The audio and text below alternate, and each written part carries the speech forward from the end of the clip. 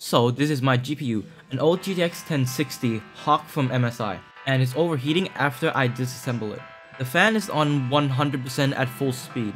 So the first thing I did was touching the heatsink and the heat pipe, and it turned out it was cool, not warm or hot like it should have been. So the thermal pastes are not making good contact between the heatsink and the GPU. So I'll be changing the paste. I'll be using an Arctic Silver 5 for my thermal paste. And warning, opening or disassembling the graphics card could void your warranty.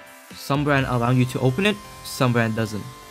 Some card will require you to unscrew more than 4 screws, like the back or the brackets, but mine doesn't.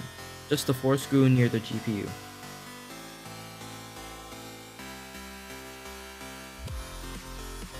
As you can see, the thermal paste is not making good contact between the die and the heat pipes. Now just wipe out the old paste with the tissue.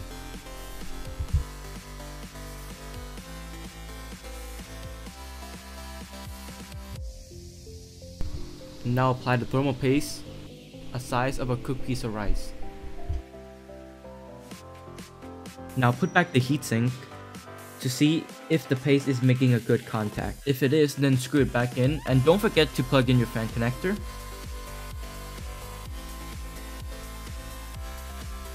And there you go, a normal temperature. If you have any question, just comment down below and I'll answer it.